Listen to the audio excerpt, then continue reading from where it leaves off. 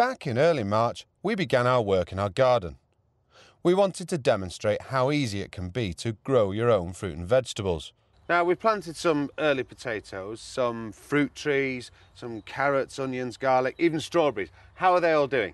It's been a cold start to the season, so they've started quite slowly. But now that things are warming up, the days are getting longer, the soil's warming up, we should really see growth start to speed up.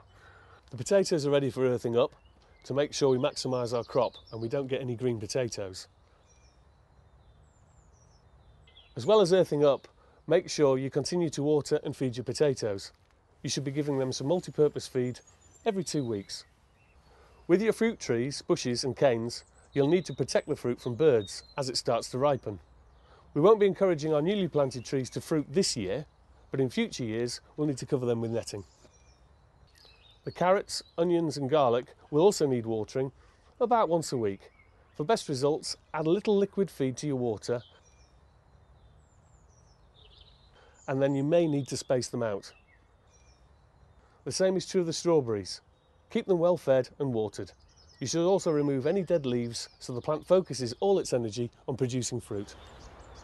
Of course, if you want even more help, tips and advice, go to the website, which is www.homebase.co.uk/get into gardening.